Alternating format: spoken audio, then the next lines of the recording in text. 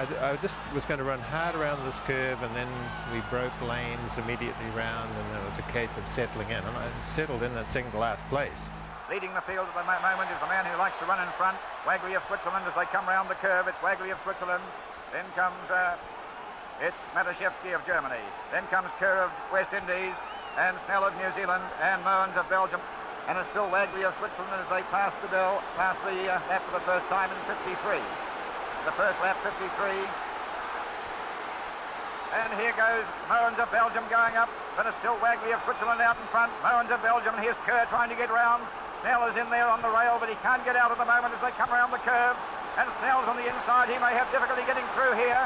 He's trapped right on the inside there, and it's Moens of Belgium, and here's Snell coming through. Moens of Belgium, Snell in second place. Kerr. Snell of New Zealand is trying to overtake Moens of Belgium. Snell of New Zealand is in front.